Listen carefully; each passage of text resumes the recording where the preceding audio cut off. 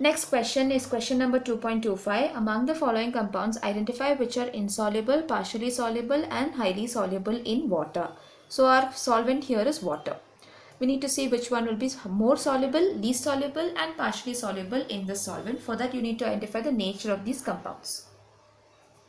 So first one is phenol. The structure of phenol is a benzene ring with an OH.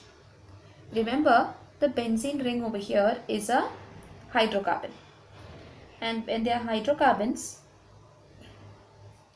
they are non-polar, and this part of the compound is a polar functional group. So when you say non-polar and polar, water here, please remember, water is a polar molecule, and when water is polar, your compound needs to also be polar for high solubility. So because this compound has both, phenol is partially soluble, because they have also asked in the question partially soluble compound. Next one is toluene. Now toluene is a benzene ring with CH3. CH3 is a hydrocarbon, benzene is also a hydrocarbon, therefore this is not soluble because it's a hydrocarbon, and hydrocarbons are non-polar and water is a polar molecule. They both will not be soluble. Third one is formic acid.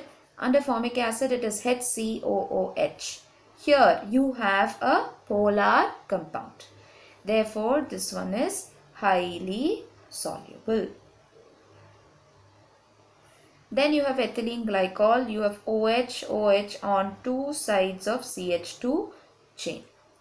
Now this one you have, since OH on both sides, it's a polar compound, therefore they are highly soluble in water. Then you have chloroform. Chloroform is CHCl3. It is a chlorine atom bonded to a hydrocarbon chain, and as long as it's a hydrocarbon chain, it is insoluble in water. Last one is going to be pentanol. Pentanol is this, where you have a 5-carbon chain with an OH. It's a simple hydrocarbon chain here, so this is also going to be insoluble.